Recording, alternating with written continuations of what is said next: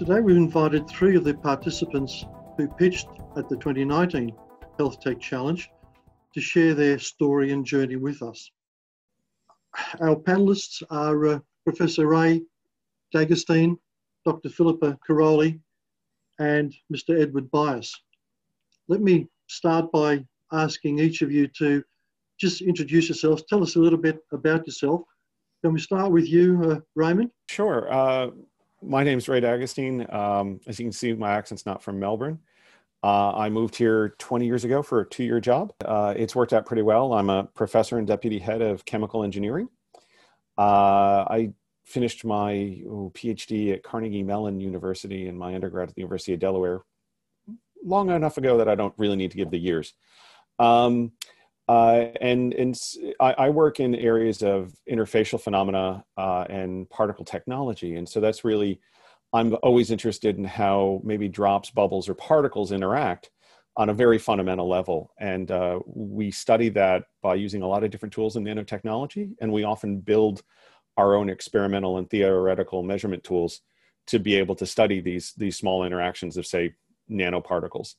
And then we translate that a lot into applications where we might be trying to make a greener personal care product or a more sustainable processed food, where we're really looking at engineering the formulations and additives in these complex mixtures to do that where we're really concerned about the synergistic interactions between nanoparticles and additives and surfactants and polymers. And so that's led us down you can imagine though, those challenges about synergy and nanoscale interactions also do translate over into life sciences. And sometimes we're lucky enough to use the techniques we've developed and work in the life sciences area collaboratively as well. Thanks, Raymond. Pip, over to you. Tell us a bit about yourself, please. Oh, hi, everyone. My name's Pip Karoly. I'm a senior researcher in the Department of Biomedical Engineering at the University of Melbourne. And I also finished my PhD there a couple of years ago. And my PhD was looking at the causes and patterns of epileptic seizures. And now my research and work is very much focused on translating that science into solutions for people with epilepsy. And to that end, I work very closely with the Australian startup company, SEER Medical. So I've been working there. SEER started about 3 years ago now, slightly over. And so I've been working there from the start as a mobile app developer and data scientist to translate some of the research insights into tools for people. Thanks, Pip. Edward. Thanks, Lewin. Good afternoon, everyone. As mentioned, my name's Edward. I'm a biomedical engineer and also a co-founder and the CEO of Ventura Medical. A little bit about me. I first sort of began to develop a passion for healthcare, engineering and science in high school. And it was actually after hearing from a motivational speaker by the name of Sam Cawthorn. So in 2006, Sam was involved in a major car accident, which actually left him with an amputated right arm and permanent disability in his right leg. And he shared with us some of the challenges that had come as a result of his life-changing accident. Gave thanks to the many clinicians, doctors, and healthcare professionals who not only saved his life, but who had sort of worked tirelessly to develop devices, kind of like his prosthetic arm, which had really given him his life back. And so as I listened to Sam's story, I was inspired to work towards being able to help others in the same way, to develop devices which saved lives and gave people their lives back. And to help me achieve this, I completed both my Bachelor of Science and Master of Engineering degrees at the University of Melbourne. In 2018, I was fortunate enough to get involved in the Biodesign Innovation Program. And through that course, my team and I founded Ventura Medical, where I'm now working full-time, trying to fulfill that personal mission to save and transform lives through medical device development. And that's a little bit about me. Thank you, Edward, Philippa, and Raymond. And look, each of you are obviously coming from different backgrounds. You're addressing different problems using different science. Can we look at, because the three ventures are really science-based, science underpins what you do. Edward, can we start with you and go backwards and just tell us a bit about the science that's behind the venture, behind this initiative? We're working, or Ventura is working in neonatal respiratory care. We're working on a need to improve the delivery of non-invasive respiratory support. And that was a need that we discovered through observation and interviews, really that clinicians had no way of knowing the actual pressure that was being delivered to the lungs of these neonates. And so what we're doing is we're actually incorporating optic fiber pressure sensor technology with a couple of, and leveraging off some current devices common within the NICU. And these optic fiber pressure sensors have about the same diameter of a human hair. In layman's terms, they work by shining light down an optic fiber to a membrane. And as that membrane is moved or deformed by external air pressure, the light that's reflected changes in its intensity or phase or even its frequency. And this can be detected and converted into an electrical signal. And so that's sort of the technology space that we're working in, that optic fibers to measure airway pressure as minimally invasively as possible and really give clinicians some information to be proactive in their treatment. And Edward, did that come out of sort of research project that you're involved in personally, or did someone else make this opportunity aware to you? How can you answer that question? Just tell us how you came to specifically to be using this technology, this science. I was part of the Biodesign Innovation Program as part of my final year studies at the University of Melbourne as part of the master's course. And the key focus of the Biodesign program is really going out and finding and verifying a clinical need, and then finding solutions and verifying them accordingly. So my story is a little bit different. We didn't start with a technology, we started with a need. And then we went and searched and found the research and the science that would best address that need, and that's what we're currently pursuing. Right, thank you. And for those who are not aware, the Biodesign initiative that Edward mentioned as an initiative of the Department of Biomedical Engineering and the Melbourne Business School at the University of Melbourne. So I think it's been running a couple of years now. So it's great that you took advantage of that opportunity, and obviously it's been a critical factor in where you are today. Pip, can you tell us about the science behind SEER Medical, please? Sure. So I guess starting at a high level, SEER Medical was founded about 3 years ago, and not by me, although I was there for it from the start of the journey. It was founded by Dean Freestone and Mark Cook, who are also in this meeting. And it really came out of a need for people with epilepsy to have better long-term management solutions for their seizures, with a big problem being the uncertainty and unpredictability that people with epilepsy have to live with because they don't know when a seizure will strike. And one of the bottlenecks that was really causing problems with managing epilepsy was the huge amounts of data that are involved. So with a lot of the data coming from hospitals and from our research projects, we could see that there were solutions to help make seizures more predictable. However, translating that research into actual technical solutions was really stalled by a bottleneck of the huge amounts of data that are involved with continuously streaming sort of physiology and brain signals and converting that data rapidly into insights. So that's why SEER was founded at a high level, was to create a cloud data platform that was able to handle this volume of data and convert it into useful insights for people with epilepsy and also other key stakeholders like their medical providers and clinicians.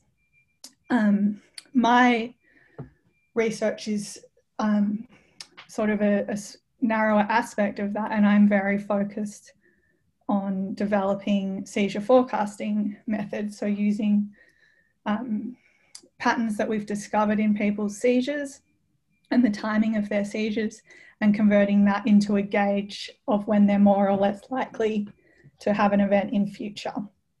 So a little bit like a weather forecast. But it's only by having the technology platform provided by SEER that I'm actually able to translate these research into a practical application. Thanks, Pip. And Ray, you're the Deputy Head of the Department of chemical engineering at the University of Melbourne. So there's obviously a lot of science behind, your venture. Can you share that with us, please? Sure. By the way, the deputy head is really more of an administrative role. It's okay. A bit disconnected from the research. It just means I get to, well, there's exciting things there, but not necessarily in your research group. So really what happened is my co-inventor and I, Christopher Bolton, who's on the session as well, we're actually trying to study a very different problem. We were actually interested in studying nanoparticle diffusion when the particle can be any shape. And this was funded as an ARC Discovery Grant, and it gets back to that trying to understand particle suspensions to engineer more sustainable liquid products. But it was very fundamental in nature, and we were developing microscopy methods to track the motion of nanoparticles when we realized we desperately needed to know the size and shape of them. And the methods to understand the size and shape of any small particle, and while I say nanoparticle, you could easily say exosome, OMV, virus, bacteria, on the kind of micron to submicron level, it's actually very difficult to see that without using something that either requires labeling, staining, drying it out, or using a very expensive microscope or some combination of that. And so the science that we ended up developing is what we called resonance imaging microscopy, because everybody needs a name with a terrible abbreviation. But we ended up realizing that by the methods we were using to track nanoparticle diffusion, we could instead invent a method that would actually let us get the outline of any particle down to about something maybe as small as a virus. And while it really helped with our surface diffusion work, we realized that it had a much broader application, particularly because we thought we could really affect how quickly you could do discovery in life sciences, where you needed to know whether or not your bacteria was there, or what's happening with your outer membrane vesicle, or a large number of areas where you could really supercharge that workflow in discovery, where you could create a screening tool. So instead of taking a day to look at 40 samples on a very bespoke instrument, maybe you could get through 400 and only need to do 40 on the bespoke instrument. And then the other application we saw was it was just really good at understanding particles and powders. And we thought, well, there's a lot of use in pharmaceuticals where they really need to know the size and shape of their powders quickly. And one of the biggest challenges in process interventions and quality control in pharmaceutical manufacture is not knowing the size and shape. And depending on the size and shape, they either have not great measurements, or they have to wait a day or two to actually get an answer to find out whether or not what they made worked out. And we realized this ability to look at these things quickly without having to do much sample prep had a much broader scale of applications by developing the science to look at the size and shape of nanoscale objects. Thank you.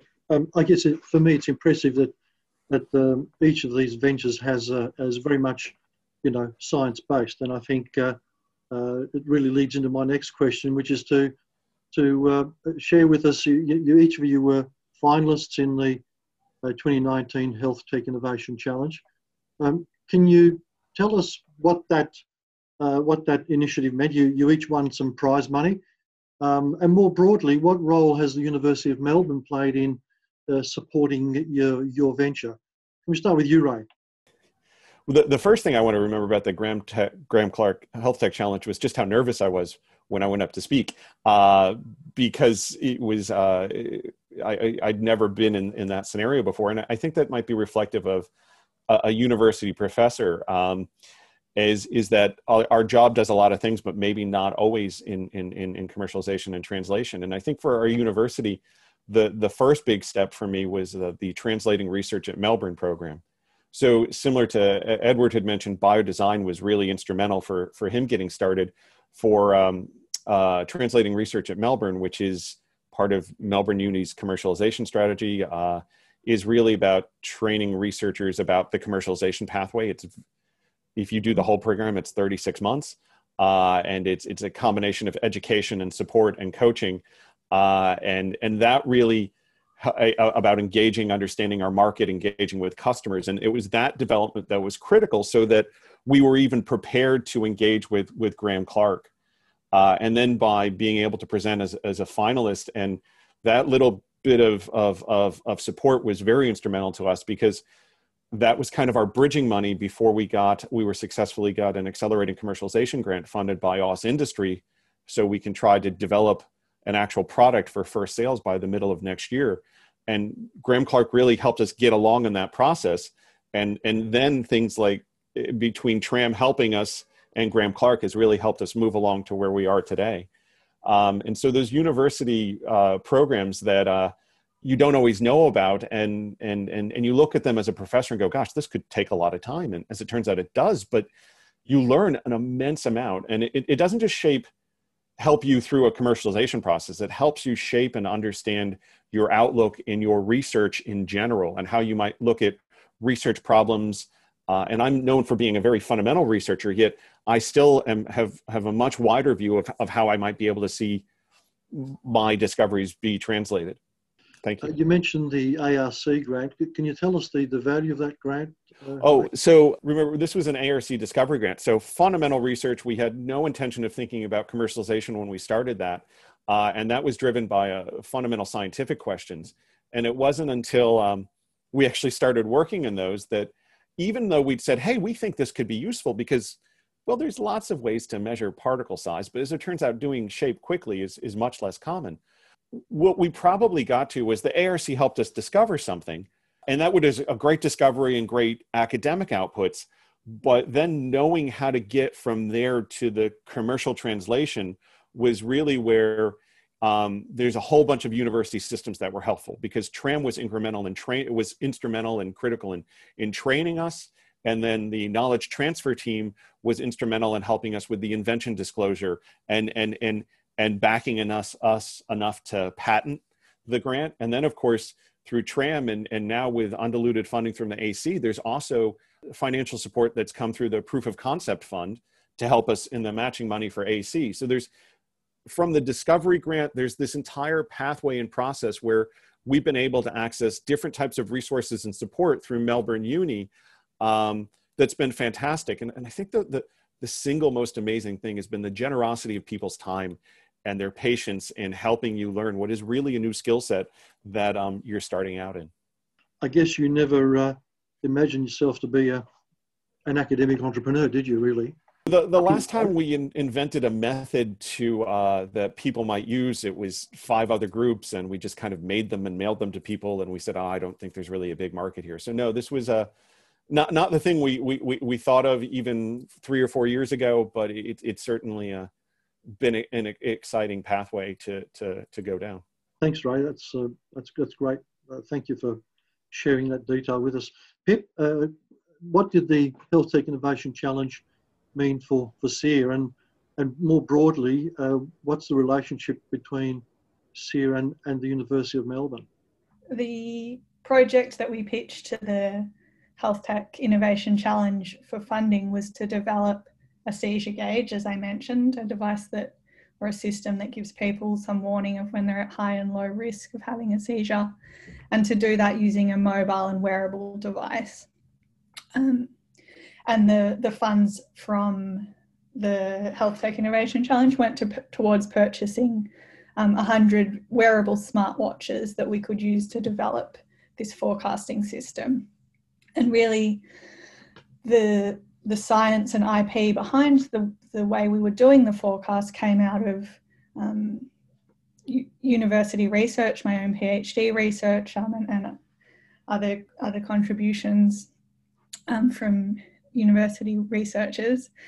And essentially what it involves is looking at long-term patterns of people's seizures and the discovery that these patterns tend to show repeating cycles or rhythms, and they're different for everyone.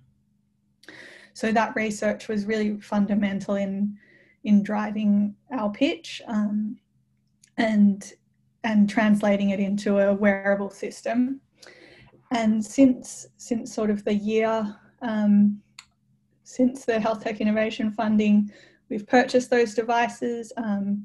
We have got the system running in just over 60 people now, I believe. So it's been running for a year in the earliest person, and the results coming out are actually really, really great and exciting. They sort of exceeded my expectations of what we would be able to do with the physiological signals we're recording from those wearables. So we're hopefully about to publish those preliminary results, but more importantly, those preliminary results formed a key part of a submission to another much larger grant. So that's the BioMedTech Horizons grant, which is part of the Australian government's Medical Research Future Fund. So that was a $1 million grant awarded to SEER in partnership with the University of Melbourne. And that will really, take this wearable forecasting solution to the next level, and make it much more widely available. And we've also been able to share some of our findings with Fitbit themselves, the manufacturer of the wearable.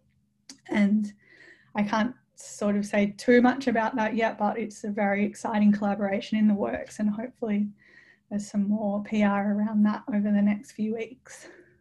Well, obviously the MRFF funding is significant in anyone's terms, and I guess a strong validation for the technology and where SEER wants to go. So thank you.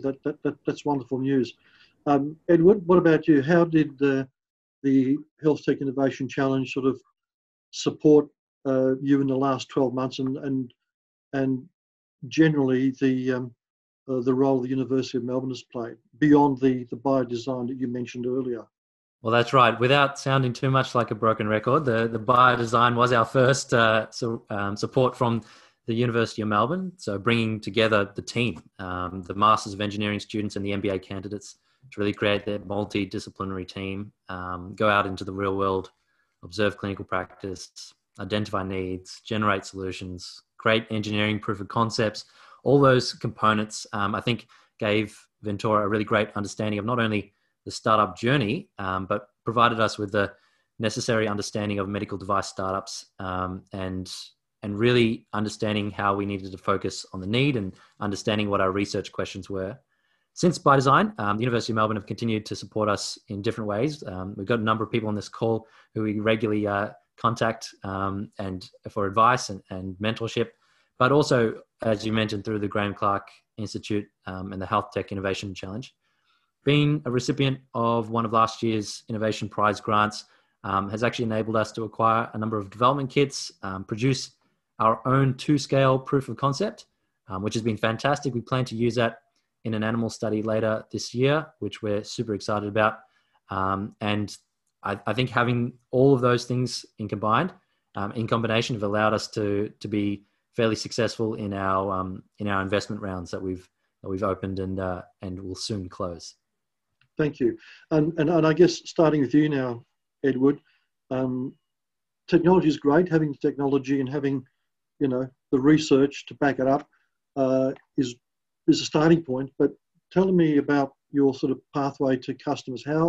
What's your strategy for getting Ventora, getting customers to pay for your products when they're available? Yeah, great question. Who are your customers? Great question, and one a number of our investors love to ask. So we are still an early stage company, you could call us, and so we've got a long journey ahead of us. But our customers will be hospitals with NICUs, neonatal intensive care units. We'll be selling directly to them our product. We've got both a consumable and a monitor component, and we're looking at different ways that we can package that, whether or not it's a licensing agreement for the monitor or whether or not it's an upfront fee. There's a number of things that we're exploring in terms of how best to actually get our products used in hospital. But that's where we're looking at the moment. And we've started to develop some of those relationships with NICUs within Melbourne and around Australia.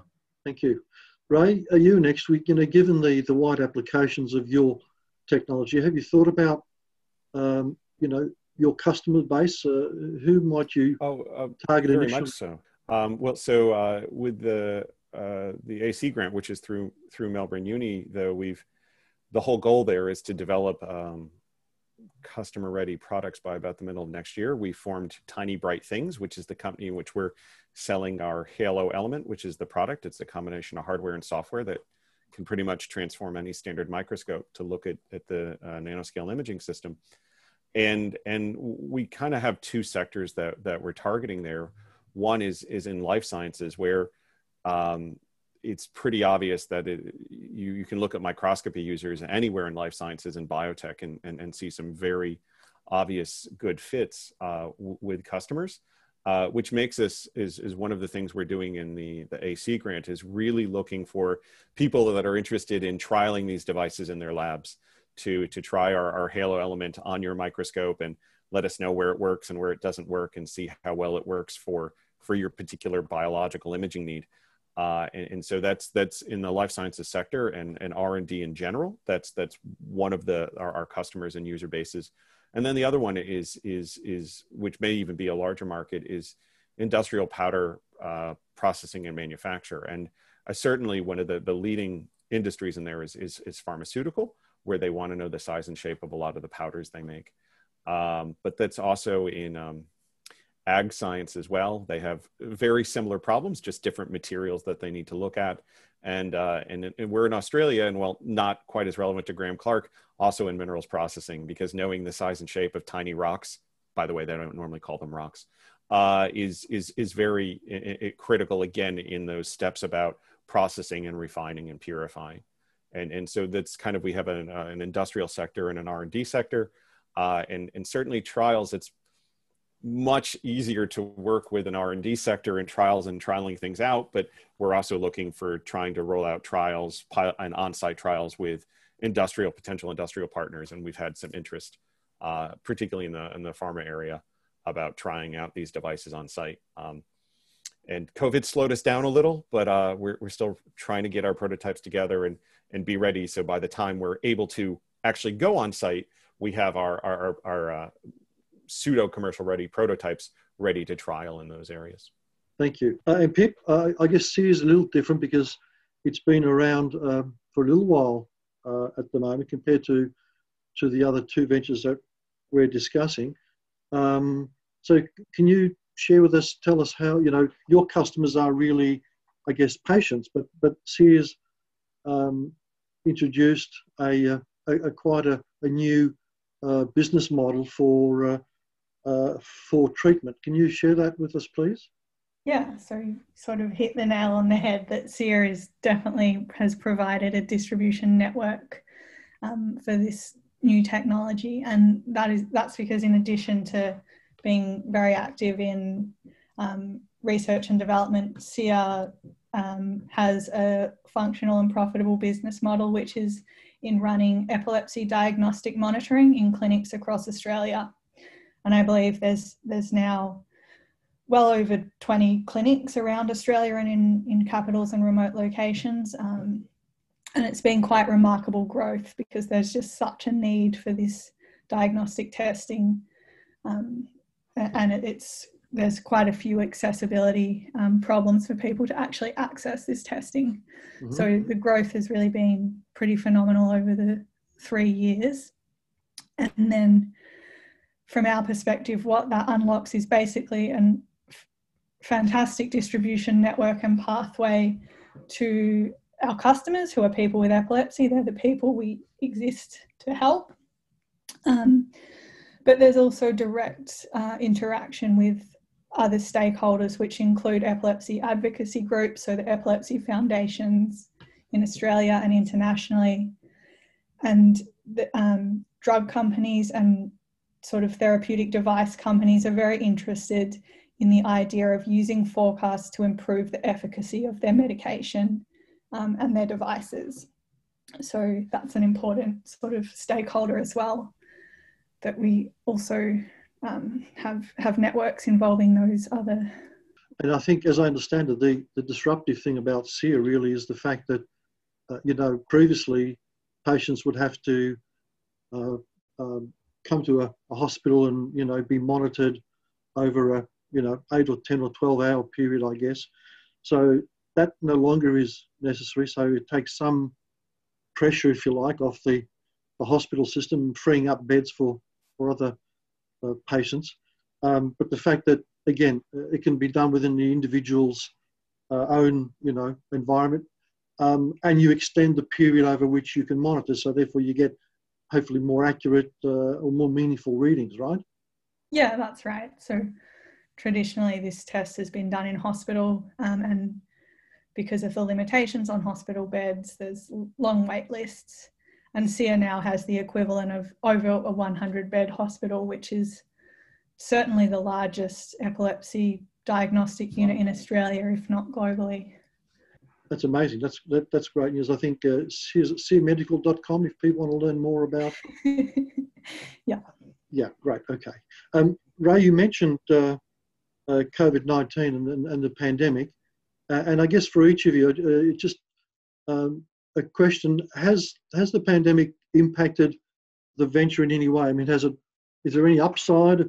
What's been the downside? Can we start with you, Pip, just to share with us what impact the last 6 months has had on the operations of SEER and how you've met those challenges?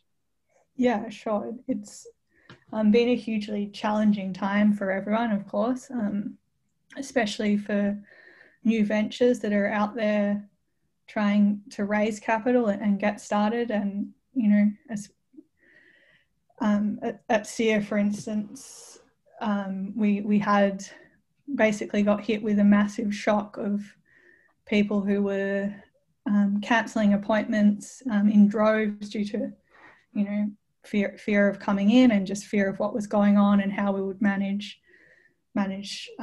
protocols. So yeah, it was just a really, really disruptive time. It's been challenging for all of the employees, especially for a company that had gone through such a rapid growth phase. I think from starting 3 years ago to around 130 employees today. So obviously supporting that kind of growth is financially challenging, and definitely the lockdown had an impact on that. From the research perspective, it made it, we were challenged in recruiting people to trial and test out our wearable seizure forecasting project. All recruitment suddenly had to be done remotely. We were doing mail outs and calling people and talking them through it instead of accessing them in clinics and in person. So that slowed things down. I guess the silver lining has been that fortunately our technology and our research is based on cloud computing, wearable devices, digital health, and all of these things we're able to deliver to people remotely in their own home and via, web browser.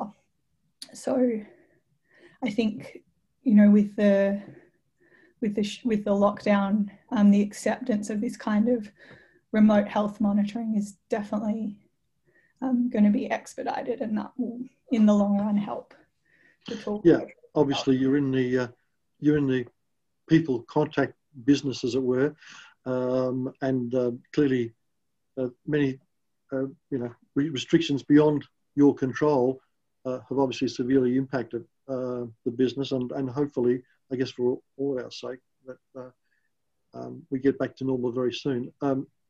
Ray, how has COVID impacted you in your endeavours so far? I mean, we're a very early stage company. I mean, we have an MVP, but we're basically trying to develop our commercial product, and so it slowed down some of those development steps, but it's certainly getting into other people's labs and trialing it is a bit of a challenge now. But it's given us time to iterate a bit more on design, and fortunately, though, since we're all used to Zoom meetings, customers are happy to chat to you over Zoom. Perhaps it's even a little bit, they're looking forward to that type of connection a little bit more than they might have been before the lockdown. So I guess in the engagement side, it's been going well, but then just looking to get to the point of trials in other people's labs is slowing down a little bit. But it's nice to take that pause, and the more times you can talk to people before you go to build something and really make sure you're integrating for their needs, the better. So are you on target to meet your deadline for a prototype I think you mentioned, is it mid next year or May next year? Yeah, mid next year. I'm going to optimistically say we think so, and realistically think, yeah, actually, I think so. Certainly, there's been some musical chairs in our planning, but we had, in some of our planning, we kind of consciously knew that we needed to plan for at least an initial lockdown. It's the second one that's probably thrown a bit more of a spanner in the works than the first one. But so far, so good. And if people want to learn more about Tiny, your website rather, can you give us the web address? It's just one word, tinybrightthings.com. Tinybrightthings.com. Thank you. Free plug. Edward, like the others, what impact has the pandemic had on your efforts to, move the venture forward? Yeah, a bit similar to Ray. Ventura's been quite fortunate in our unique placement to sort of ride out the impact of the pandemic thus far. We've been able to transition to work from home fairly seamlessly, being a startup, and we've been able to remain fairly agile, make changes to the way that we communicate and operate where necessary. We've had a couple of small delays to things like our animal study, but we're now hoping to be able to complete that towards the end of this year. Otherwise, we've been able to manage to stick to most of our timelines, which we're actually really proud of. What the pandemic has sort of shown is just how delicate the human respiratory system is and just how invasive mechanical ventilation is. And so in some ways, that's really helped us communicate our value proposition to some of our stakeholders. Great. Looking to the future, if you're looking 2-3 years into the future, I guess that's probably about as far as anyone can look these days. What do you hope to achieve in that time? What are some of the goals you're setting yourself for the next 2 or 3 years? Yeah, 2 to 3 years is an eternity for a startup, but we do have our eyes set up on some fairly aggressive targets. By 2022, we sort of want to be finishing our clinical trials, be well on our way to getting our regulatory approval for our device in Australia, New Zealand, and even the US. And we're aiming for a commercial launch in Australia within the next 3 years. So depending on a number of factors, that's our target. We've been able to hit all of our targets thus far, and looking forward to being able to do that in the COVID normal as well. Great, thank you. Pip, what about you? Where do you, I guess in general, you may not be privy to, the SEER sort of strategy, but generally, from what you know, where will SEER hope to be in a few years' time? Well, looking at the growth over the past 3 years, I don't think it's too ambitious to say that we would like to see the seizure forecasting solution rolled out to hundreds of thousands of people with epilepsy globally. We certainly have strong partnerships in the US and Europe. And I think, in addition to diagnostic testing, shifting to the home as the standard in at least Australia, the US and Europe, we would also like to have seizure forecasting available. Let's hope it comes to reality. Look, each of you have been in you've come from a university and still are, in Ray's case, in a university research environment. But what advice would you give researchers thinking about, how they might use their research to take it to start a technology venture? From your own experience, what advice would you give someone who's in the lab working away on some really good science that they think, someone else might benefit by using this technology? So I'm in a slightly different position to the other two panelists as not being the founder myself. However, I was there from the start of the journey with Dean, and it's certainly a challenging ride, and it's definitely been inspirational to be a part of and see all the work that's gone into it and starting to pay off. But I guess the advice I would give to other researchers who think they have a great idea and see a need is that it's definitely possible. You just need a lot of determination and confidence to see it through, but if you're willing to take the chance. It's just been astounding what's possible. And the other sort of big lesson for me in clinical startup ventures is working early and continuously with clinical stakeholders is absolutely critical. For me, just being able to cross over the biomedical engineering, the clinical and the industry sort of trifecta has been vital to success. Thanks, Pip. Edward, what about you? What Yeah, advice would you give someone sort of following behind in your footsteps? I echo a lot of Pip's points. I think her statement that to be able to connect with clinical or clinicians is really important as early as you can and continuously. My advice would be to go for it. Australia's got such a rich and fantastic research environment, and we all benefit when that amazing research can be applied in healthcare and many other fields of science. That would be my advice. As Pip said, it's a difficult journey, but a really rewarding one. And if you think you've got something in your research which can help people, go for it. Ray, what about you? You might have, obviously do have people in your lab who, might be coming up to you now and saying, hey, I like what you're doing. What advice would you give them? I think it depends on where you are. As an academic, my perspective is a little bit different, where I do actually echo what the others have said. I think as an academic, there's so many things pulling on your time, and you think, well, should you invest in this? And you also remembering that 1 in 10 are really successful as an actual startup company or venture. But to me, those aren't reasons not to do it. I think as you go through this, it's quite a process. There's a lot of steps. There's a lot of chances to learn, and probably being as you go through and learn about that process, figuring out where you fit in it. An academic may realize that there is probably a point where maybe you think you're better doing a discovery in a lab, and maybe not going through the entire process, or maybe handing off the discovery to someone else at some point.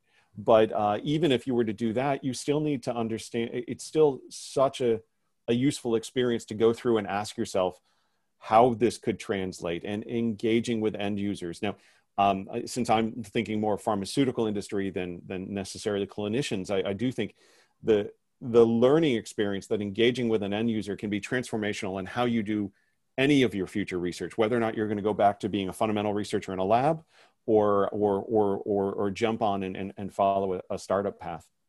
And certainly, yes, it's challenging, but to be honest, our jobs are always challenging. We're always busy, and I think it's a bit more inspiring and a bit more exciting to look at commercialization pathways as one of the things that you might decide you're going to spend your busy time on and be busy with. Thank you. And look, a closing comment from each of you, starting with you, Ray.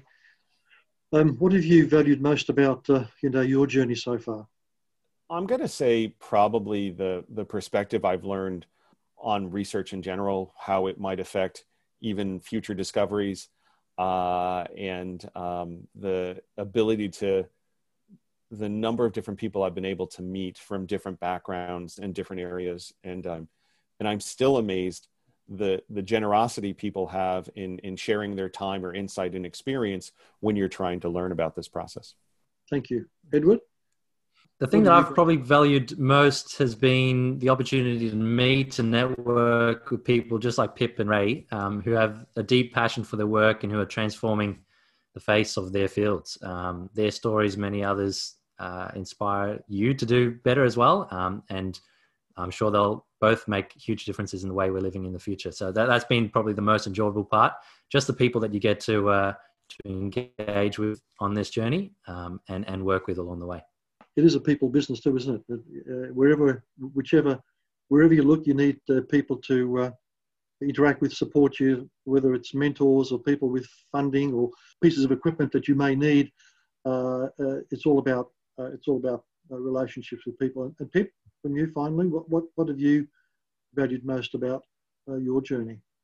So mine is people focused as well. I think from working alongside industry, it's realizing how much a large team of people can achieve and how quickly they can develop solutions and innovations, as opposed to coming from my PhD research, which was, within a lab, but largely individual. And now, it's me and my PhD student working individually on our research. And when you take that into a large team environment, large team of software developers and data scientists, it's just really redoubled my passion for research to see how quickly they can translate things into solutions and technologies.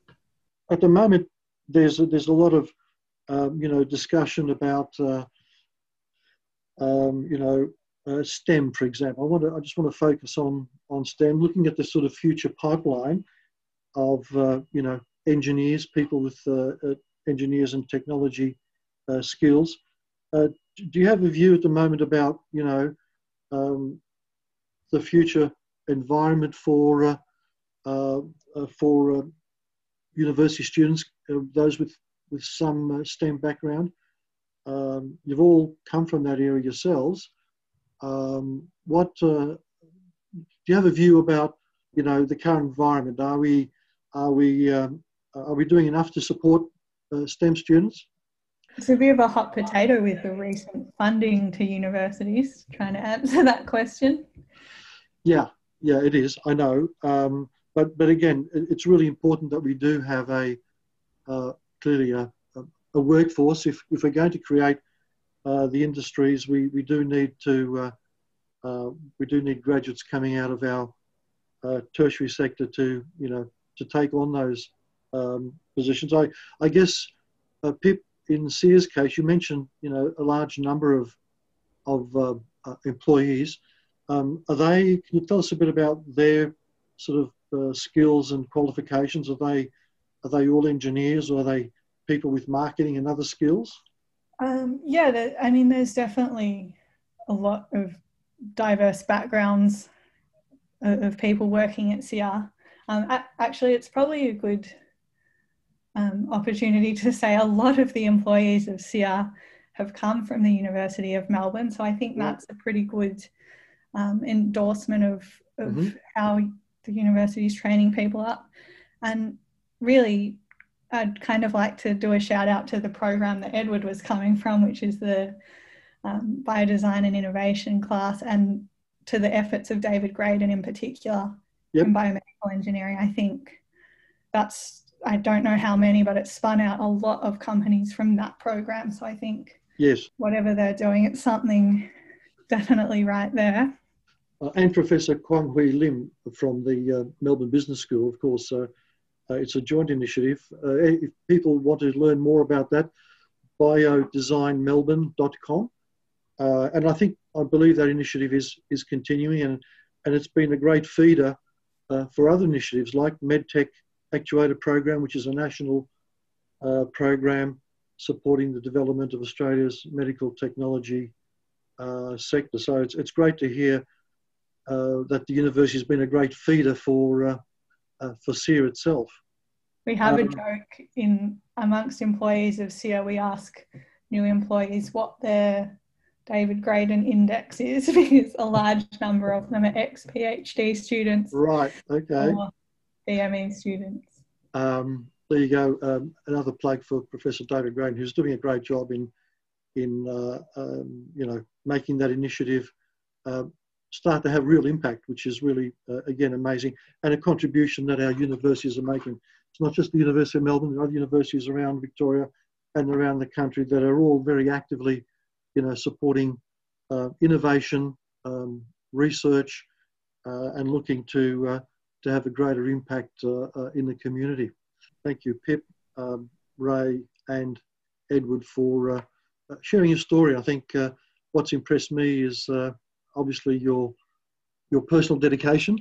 I think it bodes well for Australia as a country that we have people like you and many others like you who are seeing the opportunity of using their research and their knowledge to to go and create wealth. At the end of the day, we want knowledge-based jobs, industries of the future. So what you're doing is really an important part of creating that reality. We talk about how good our research is, and we talk about we want to create new industries. And thankfully, there is I think a realization. Universities are increasingly supportive in many ways, as we've heard from each of you. Federal and state governments are supportive. There are a number of initiatives that have come out of the Medical Research Future Fund, and biomedical engineering, medical technologies is a key sector that's accepted as an important guide to our future. So I'm pretty heartened by what each of you are doing, and I'm grateful that you've shared your story today. Thank you, Pip, Ray, Edward. Good luck with the journey ahead. We'll keep an eye on what you're doing and how you're going. Thank you for allowing me to host this event. Until next time, please be healthy and be safe. Thank you and good afternoon. Thank you. Thank you. Excellent.